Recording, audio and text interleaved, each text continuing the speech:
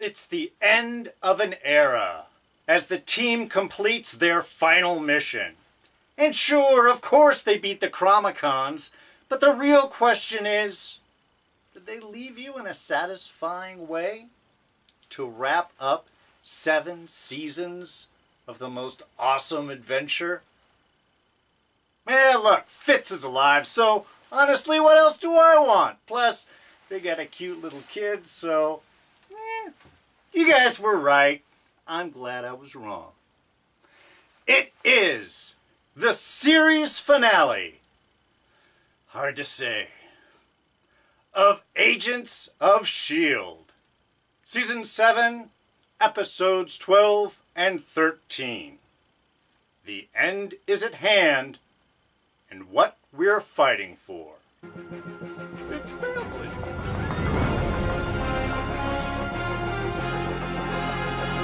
Hey everyone, D here, and welcome to our review, our final review, God, still hard to say, of Agents of S.P.O.I.L.E. So, yeah, you can expect a few spoilers coming your way. And also, again, if you guys are on a time crunch, you only got a little bit of time, hey, take a look down in the description below. We'll have this entire review titleized, time-stamped, broken down into easily digestible chunks. You can watch the middle review first, the end second, the beginning last. You can watch this review in any order you'd like. Alright, so,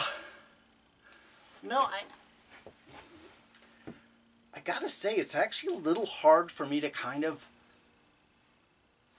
sum up how I am feeling right now. I guess in some ways I'm kind of in two different ways. I mean, I guess, yeah, looking at this kind of a couple of different ways. Maybe that'll be the easiest way to break this down. I mean, as a series ender, as a functional unit that was closing up a lot of loopholes, giving us a little callbacks, making some reconnections, wrapping up the story. Did a great, serviceable job. We had some action, we had some great moments, we had some beautiful callbacks, the Season 1 exploding slammo weapon and such. That was awesome. We got May talking about the Cavalry showing up. I mean, again, there were a lot of these great kind of like callback moments. And even as they sort of wrapped up, I think at the end, by giving us that 1-year jump and kind of bringing the team back together, it sort of instilled the fact that even within the show, this is the end and this is how we're talking about moving on. Moving forward with our lives, even though they're different, we always have what we have, and we have new adventures going forward. Again, not just a message about the characters or the show, but really for us, the fans. By the way, you'll hear more about this review in this final episode this Friday on Fans of S.P.O.I.L.E. with both me, Rob Stone, and Don Willi. Friday night, 7 p.m. Pacific, 10 p.m. Eastern, Fans of S.P.O.I.L.E. What just happened there? Alright, never mind. So like I said, I mean, a very serviceable ending, and by giving us that little time jump, telling us that everything's going to be okay, we move on, everything's okay, everyone's still alive, even if someone's lost in a different time stream. I think that worked in a way, even to give us an emotional ending. When we get that final scene off with Coulson flying off with Lola, the new Lola. Be red or black, color changing. But that kind of bookends the series. We had the opener with that ending, and then we kind of end the final episode with him driving off in Lolo as well. So that's what I'm saying. From a serviceable standpoint, it worked. It really did. And as I talk about it, I feel a little bit better about it, because on the other side of it, there's,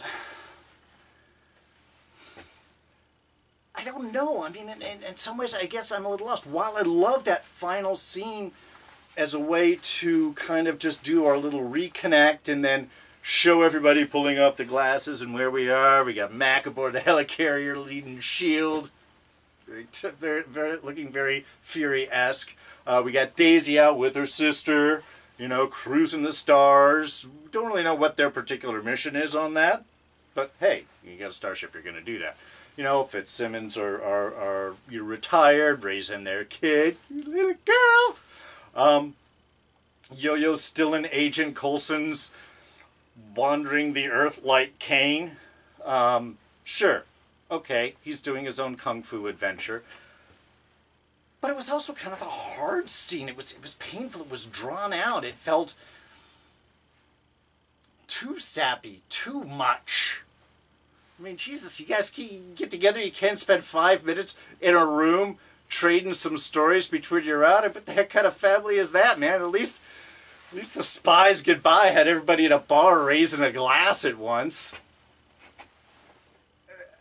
I don't know. And again, even the fact that they would talk so much about this being a final mission, I guess took some of the drama out of it in some ways as well. I mean, what, the end is at hand. I mean, it was great. That was the rescue mission, going and getting Gemma and her whole memory thing going on and creating out. And I'm just going to assume that in that injection, which broke it down, there was also some nanites that were transmitting to Sybil.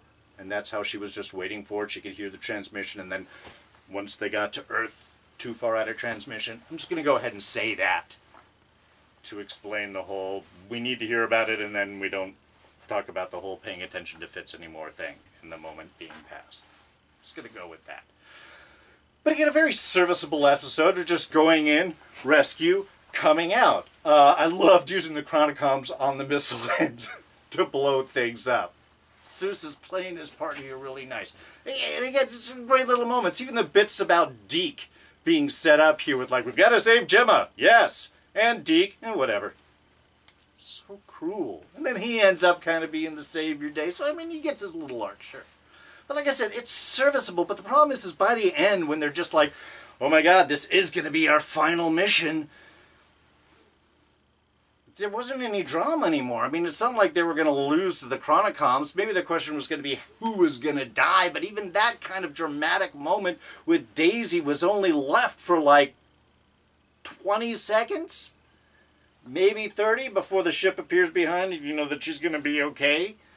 So, from a dramatic standpoint, it lost a lot of that. I mean, again, to me, I don't know if that carried the same for everyone else. So, I mean, again, it was just like we get our serviceable ending. We get the awesome return of Fitz, which was emotional and cool. And then we got the brief story behind of what was going on and how that time passed, which I was excited to see.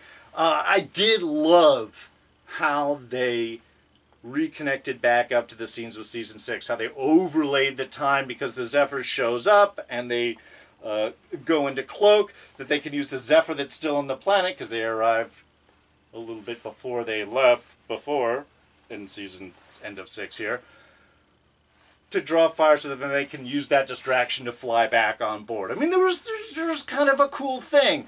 And that they were the support team in the outfits that went and helped and did the whole cleanup and stuff and so on. That was all very cool. I mean, like I said, there were a lot of great moments within this. And I think that's probably where it is. While the overall story lacked some emotional intensity in the sense of drama and fear and concern of who was going to make it, what was going to happen, those type of things, there were a lot of great moments. There were a lot of great callbacks. There were a lot of great character bits. Great fight with Coulson and May there when she shows up as the Cavalry. That was awesome. I liked the Daisy hand-to-hand fight just before Nathaniel showed up. Not so much the Nathaniel fight. I've really tired him as just sort of a whiny, I'm going to take over the Earth. Did you really think the Chronicoms are going to do this? This is less of a review summary and more of a rant I'm turning this out to be. This may be a shorter overall review. I guess I'm just sort of purging right now and sharing. Because again, like I said, it's just, I feel split. I feel split in many ways. Again, I liked it. I felt good. Everybody was alive. They were doing their thing, so that's kind of nice. Yeah, we never got our Battle of New York thing, but that's all right. We did get a sort of New York callback because they did a blackout in '83 there in order to power everything. That was kind of cool. But, yeah, and I mean, and then they fixed and got back. It's something we expected them to nose tail into the MCU. I mean, we hoped but it wasn't necessarily likely. They did end things in their own regards, where if anything wants to pick up later on, they've got them in places and people are still alive. So that's good. But I guess I just didn't get any of the huge fist-pumping moments that I was hoping for. So, like I said, mixed. Overall, good, serviceable, had some great moments. I loved some little tie-ins and things and so on. But there just felt a certain teeth out of it, which I guess just left me a little underwhelmed. But certainly not from an effects standpoint, because those were beautiful. This is where the budget's been saved for. And I can really appreciate that. So, Philinda fans, how you all doing? Because this was definitely not the ending I think a lot of you were looking for. And, you know, and I think they tried to do this with the whole kind of moving on and change thing. We did have a great scene between them when they're talking about when Coulson is putting together Fitz's old design to stop Garrett. And May's like, man, I'm still getting used to you doing tech. And he's like, I'm so used to being tech. Are you? No, not really. I mean, again, he was softening from his LMD bit. And then also with this, we have May getting philosophical, something that she has never done. Not really the way that she is. So with this, I think they're trying to encapsulate that change. We aren't the people that we say we are. It's more, let's see, what was that? Do we change the timelines or the timelines change us? Again, just that they are moving on. They are different people. And in a way, it does sort of soften, I think, a lot of May's view of Philbot, Phil-LMD. And certainly by our final scene where she's like, hey, you should stop by. We need to meet, so on. I think I will. You know, they definitely kind of leave that open for a future sort of relationship. But again, all very nebulous in a lot of ways. But again, I think one of the ways of doing it. However, they did give us that great callback later on, which I have mentioned before, where Phil shows up there as captured by Sybil, which he beautifully uses and turns around on her. Oh no, I was wondering, why are you telling the Lighthouse? Why are you giving up all this intel? Oh, right, you just needed that information so that the Cavalry could arrive. Again, great drop in, and May's like, the Cavalry, because she never wanted to be called that before. So again, a great kind of change there. Beautiful fight between them, too. That was kind of a fun moment, really. So I enjoyed a lot of that. And actually, since we were in there and we were talking about the whole Garrett stuff, I enjoyed Garrett a lot more in this episode. I think they just let him play as opposed to referring back, and so he would, you know, James did a great job. I felt in this episode portraying his father, because to me he was less trying to keep doing the callbacks to, hey, I'm John Garrett, and could just play the character as the character. You know, even with the sort of text and callback there when he was planting the bombs, which something that Don mentioned in Fans of S.P.O.I.L.E. a couple episodes ago. So again, there are kind of fun little moments there. And I love that he appears right on the X where Phil's like, yeah, I thought that this was going to be compared to the structural anatomy, and then uses Yo-Yo to teleport the constraints onto him. Did fair turnaround that his trust in Nathaniel certainly didn't go both ways. Of course not. Nathaniel's just a psychopath. For some reason still thinks what? After this whole Chronicom destroying S.P.O.I.L.E. and they're wanting to take over Earth, that he thinks that he's still going to get Earth after this? He was never going to succeed. It was just, he was being played the whole time. When he mentioned that, no, I'm playing them against, you know, they're not using me, I'm using them. Sorry, I'm digressing. But again, Nathaniel bad. And certainly Garrett paying the price doubly. I love the fact that they save him. New timeline, new John Garrett. I want to wear a white hat now. Saves them and is immediately shot by the S.P.O.I.L.E. agents. And nobody even cares. Nah, he was a bad guy. Glad he's dead. an unexpected quick way for him to go, but probably the best to just, okay, he's done servicing his needs. Let's get rid of the character. Now, I guess it's only appropriate to continue on to the bar being Garrett's end, and also the fact that Garrett got his life ended to him by a young aged hand. Again, only appropriate, so it was on Garrett's order that Ward killed Hand later on, earlier in the series, but later on in time. I know temporal mechanics get all very funky. So yeah, the big bar sort of reuniting scene. And again, the kind of overly dramatic, this is definitely going to be the end episode no matter what happens. This is the final mission. Again, just rub that in a little bit more in this.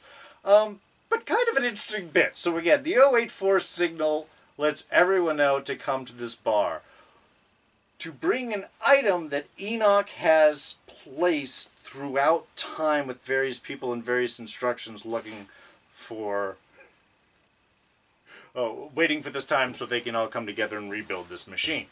So I guess while Fitzsimmons were kind of living their life and raising their young little girl here, Enoch was traveling back through time. Because again, he only got left in time when the ship had left him for those several decades. He certainly didn't have any items, and many of these, of course, placed a lot earlier in time. So that must have been what he was doing with the time machine, flying back and forth in order to set all of these little breadcrumbs that could then be reassembled by Gemma later on. Which, again, was just a whole kind of beautiful scene. I loved, again, we get our callbacks to our other agents. I love the Garrett Hand, again, sort of trade-off right there. We get Enoch's contributions, the fact that these agents have had these things for this whole long period of time. And, of course, these are the pieces that allow Gemma, with the little bits of memory that she can draw together to put the machine together that can pull Fitz back. And, yeah, when she was doing the machine, knew Fitz was going to be here. I mean, okay, let's be honest. I saw the pictures, publicity pictures, earlier in the week, like everyone else. Yeah, spoiler, major spoiler there with those. But yeah, that was sort of a cool little bit. And I just love the setup. Obviously, I'm a big Fitzsimmons fan. It was heavily emotional for that. And why there are little moments, what the heck, I'm just going to go ahead and throw this next pick as our Scene of the Week for this week. And this is, of course, what we have been waiting for in many ways all season, and that is the story of Fitz and Gemma. Where did they go? What happened? And I loved how they integrated that in as starting to tell a little story. You had scoliosis when you were a child, and you had to lay on your back all the time. And I'm going to give her one little moment to catch on, and then I'm going to pull all the little strings that connect that out. It was, again, it was sort of a beautiful way. It was a beautiful storytelling, and it gave us our insight over to the time with Fitz and Simmons that, yeah, they had a time machine. They had a chance to live their lives, to spend time together unthreatened, away from everything. Because they could return back at any time. So, I mean, it does make a lot of sense. And again, a lot of people have theorized, of course, no, Fitz isn't dead. Gemma and them had a daughter, and that's what she is protecting, and that's what Fitz is protecting, and you were all right. Definitely. And again, cutest damn little button who we don't get to see until later on in the episode. Maybe we'll say that's a great addendum to the Scene of the Week, because it does sort of complete the story. But again, I love that bit, because it does give our emotional bit. It does sort of pull things. And of course, we don't get the full reveal until later on of Gemma getting the full grasp and everything of what the truth of it is. But I love the setup. I love it just a quick way. I was hoping it was going to be a bit more of an episode story-wise, but I think they did this appropriately. And again, it was a beautiful way to reconnect these characters, to sort of give us our little back model, a montage story, and bring us kind of like right up to the moment before, of course, we get our big final reveal. Would be remiss before talking about Nathaniel, despite the fact that I kind of grew tired with him throughout this episode. Actually, both he and Kora. The fact that Kora did end up, of course, being the key, which Rob had clued in on previously. So, Rob, you were definitely right with that. And again, I mean, and that was fun. I love when they bring up what it is that we're fighting for. And of course, again, it's family. In the larger sense, of Kora is fighting with her sister for that family. The agents are fighting for themselves. They are a family. Of course, we've got Fitz and Simmons. They've got their own family. Family is everywhere. Sure, that's what we're fighting for emotionally. That's all great. But yeah, Nathaniel, I guess at this point just seemed very... That just getting an eye pocket. Just very complaining and non-threatening. He didn't seem like the minute that he thought that he and Kora were going to go and rule the world, and there was an emptiness to their plan. He's one guy, he's got some power, and there's a whole Chronicom army, and he's on their ship. I mean, it was just the delusion aspect at that point. I had no idea where his plan or what he thinks this was going to happen immediately just afterwards here. So, all of his threats and interactions and everything just became kind of annoying in that sense. Kora, look, I'm glad that she and Daisy in the end sort of got back together. Really, I think the big one there is, and in a way from a character graduation standpoint, Daisy got to do the Coulson speech to Kora, which I thought was very appropriate.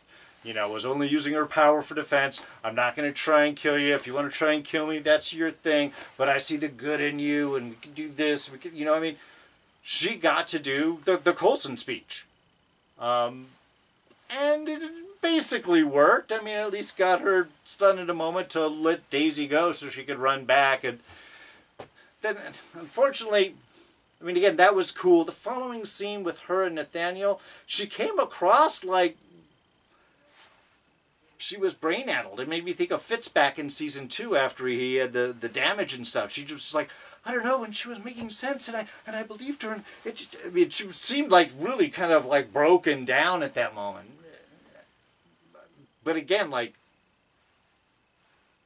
structurally inside. So I don't know. That kind of was off. The fact that Nathaniel is ready to shoot her and take her power immediately afterwards. Okay, that does clue into who Nathaniel is. And I guess he is able to take the powers from someone without actually killing them, which worked out well for the agents. But did give us our nice big battle between Daisy and Nathaniel. And again, great effect stuff. I think Daisy should have been wiping the floor with him, but at least when they got to the end, you found out that she had to kind of do the sacrifice play to stop Nathaniel. It's like, oh, you've been playing with him the whole time. That's what I'd like to believe. And she was just doing that because, yeah, then she could turn around and just rock his world because she is Quake, regardless of who Nathaniel is. So, again, a great way to sort of wrap things up. It should come down to a head-to-head to them, and the fact that Kora does have her redemptive arc and save and eventually does become an agent of S.P.O.I.L.E., but really doing good stuff, not just talking about good stuff. That was great. The only downside, like I said, is they play up the sacrifice moment of Daisy having to die in order to stop Nathaniel, and we do see her floating out in space, but we only get that for like 2 seconds. It was like the Chewie bit on Rise of Skywalker. If you're gonna play that you kill a character, give us that dramatic moment. Even if you give us like a commercial break right there to think, oh my god, and then come back, and I mean, something. But if you're going to kill a character for dramatic moments and then 2 seconds later go, ah, no, they're still alive, you undercut your drama right there. That's all I'm saying. And yes, Deke gets his own section here. Did the sacrifice play, and in a perfect Deke way. I mean, again, they just sort of set up between Daisy and Deke, like I had mentioned before, is you've got to save Gemma. I've got to save Gemma, yeah. Well, and Deke. Yeah, whatever. Sure. Well, okay. Yeah, he's going to be there. But I mean, he was tough when Nathaniel was talking about the Chronicoms, like they're going to be able to go in and tear it apart. He's just like, oh, you mean like a professional job, non-amateurish? You know, he's got some toughness over these couple seasons, and that's good. And I loved how he does sort of take the sacrifice. I mean, in some ways, it is an easy way to wrap up the character line and not have to worry about where he's going to go and timeline issues and stuff like that. It does smooth things out in that sense. I mean, yeah, you get Sousa, but he's from the past, not from an alternate future, and that gets more complicated. But the fact that Sousa, again, kind of from that world but pulled out, is ready to do the sacrifice play. That is his move. And before he can even get it, the Deeks in the background just literally farting out his moment. No, I will do it. I'm dealing with the tech knowledge in order to pull this off. Plus, Andy's right. He's basically a rock god there. He opened for Twisted Sister, right? People were huge fans. If he's good, plus he can come up with all this tech stuff early on. He doesn't have to worry about Mac and anyone messing up his stuff because they're all back in the original timeline. Really, man, I think Deke came out mostly on top on this. So, where is everyone by the end? Well, Yo-Yo's still an agent, working with Piper and Robot Davis, which was awesome. I guess when Simmons tells Piper there, guard this and I will give you whatever you want. Again, good. Elizabeth Henstridge was just owning that bit. I love that just drop of tension right there. Because she said, and she could understand guarding it for Fitz. Later on you find out, little baby's in there also. Makes a lot more sense. But so I guess what Piper wanted was Davis back. Not really sure how they did that, actually. Now Davis had a family, right? Does Robot Davis go back to his family? And I guess it hasn't been that long, so maybe they didn't know, because they went back right at the end of season 6, and he died just before the whole end of the final battle, so... But again, that's the question. Also, how do they get Davis's memory and stuff into the bot? He was never in the framework. Could you scan a corpse brain and bring all that? I don't know. High technology, I guess it doesn't matter. Glad that he was back. Cool little moment. Mac, of course, still director. Helicarrier. Again, looking very Nick Fury-ish, and I guess he's in Russia right now checking something out. May is teaching at the Coulson Academy for S.P.O.I.L.E.R.S, very appropriate. And Flint, alive still with them, because of course he was there to help piece together some of the time crystals so that's how Fitz and them could do their whole thing. So yeah, so he's a student there and she is teaching. Not sure what she's teaching, but she's teaching. Let's see, who we got? Of course, Fitz and Simmons are now retired. They're raising cute little young Arya. Daisy is out patrolling space. I don't know if this is our implied Agents of S.W.O.R.D. idea here as well. With Sister and Sousa and a small little crew.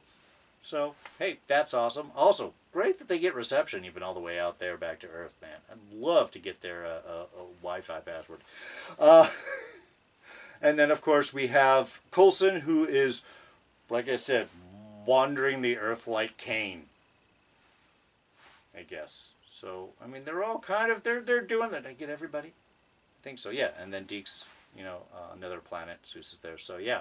So everybody, again, still kind of continuing on their little moments, continuing on their lives. We get a little potential little talk of May and Coulson and maybe hooking up later on, maybe not. Again, it's a new world for them.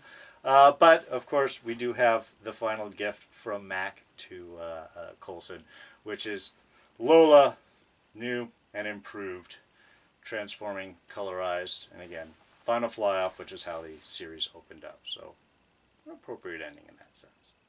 Oh, and of course, for those looking for the larger MCU Endgame tie-in, yeah, we sort of with, of course, Quantum Realm. Yeah, that was sort of a great bit. Loved the little Ant-Man Quantum Will reference. Also, perfectly ties in with those parallel universe or diverging timelines, as the MCU is sort of referring to it. So I kind of appreciated it. That was kind of a nice little perfect tie-in. The fact that actually he beamed apparently pretty quickly from the box to the bar through the Quantum Realm, taking the ship. I guess took a little bit more time. The fact they got to actually fly through the realm and everything was definitely a cool visual effect. Like I mentioned before, this is definitely where they've been saving their effects budget for, and, you know, I totally agree with that. But yeah, just sort of a fun little bit, fun little larger tie-in. We got a little Quantum Realm reference, and again, it does sort of build off more on that parallel universe or diverging timeline view of the larger MCU. And yes, of course, there are always Star Wars references peppered throughout this series. Our final episode, no exception. And no, again, I'm not talking about the aforementioned death drama of Daisy and Chewie there. But no, May being Obi-Wan. When all the S.H.I.E.L.D. get bases, she collapsed, feeling all of their deaths. Oh my God, can you feel all of that? Passing. It's like 100,000 agents screaming out in pain, and then suddenly nothing. Look, I love the Star Wars references. I am not harping on it at all. I totally appreciated the little Obi-Wan bit, but maybe it was a little much. Maybe just a little bit. Alright, so of course there is so much more to talk about. So many little moments. And I'm just not going to have enough time to do it here. But if you still got a hankering and a hungering for a bit more S.H.I.E.L.D. talk, please be sure to catch us this Friday, 7 p.m. Pacific, 10 p.m. Eastern, 9 Central, right here on D's Reviews for fans of S.H.I.E.L.D. As myself, Rob Stone, and Don Willi will dive further into this episode, talk about our likes, our dislikes, our hopes. Everything will be laid out the table. It's probably going to be a little longer than the normal 1-hour episode. So if you can make it live, please do so. We're going to take as many questions as we can. We're going to share as many thoughts. It's our big finale episode, so, you know, it's appropriate. We want to make this as big and include you guys as much as possible. But it's not really going to be the end. I mean, come on. Fans of S.H.I.E.L.D. here, man. Badges and everything. We're going to be doing some retrospectives through the seasons. I think we're going to be doing some season reviews. We're also going to touch on Agent Carter. So we've got some big plans going on. Plus, we're adding a new fan in for those discussions. So really looking forward to it. It's going to be a little bit of time. We're going to need a little bit of break. We're going to need to absorb everything. Plus, really want to actually sit back and re-watch some of these seasons. And really get up to fresh. Don't want to just talk about, oh yeah, I remember this episode or not. I really want to get in now that the series is over. What really strikes, what really were the ones that pieced together, that represented each of the seasons. So, stay tuned. Notices will go out. We will have continuing Fans of S.H.I.E.L.D. episodes where we cover each season of Agents of S.H.I.E.L.D. plus Agent Carter as well. We're covering this slew of this corner of the Marvel Universe. So, stay tuned, that will be coming your way. But for now, we're going to wrap things up. Again, it's not a goodbye. We're still going to be here, and I love all of your comments. I love all of your discussions. I love sharing all these memories with each and every one of you. So, look, can't just walk away. But we kind of have to do so for now. It's late. So, I'm going to go ahead and wrap things up. Thank you all so much for joining me with the reviews. This review, the reviews all season, these past years that I have covered Agents of S.H.I.E.L.D., it has meant so much and really just warms my heart. I'm sad the show is over with, but I am glad that, you know, at least we can all still interact, isn't it? Let me know what you guys are thinking, of course. Put your thoughts down in comments below. Tell me what you guys thought about this finale. Did it satisfy you? Were you left wanting for more? Are you hoping that Disney Plus is going to pick up something like we all do? Let me know what you guys thinking. Throw those down in the section below. You can always catch me on Twitter and Instagram. I am at Darren Jakes. Please hit the like button, hit the notification button to let you know when any reviews drop. Plus, again, those season retrospectives. And the best way to do that is to be sure you're a subscriber. Do that by clicking this button right here. And we'll go ahead and throw up a couple of our latest reviews right here for you to check out. So, for now, I'm D, and I'm out of here. Hope to see you all soon. Take care. Bye-bye.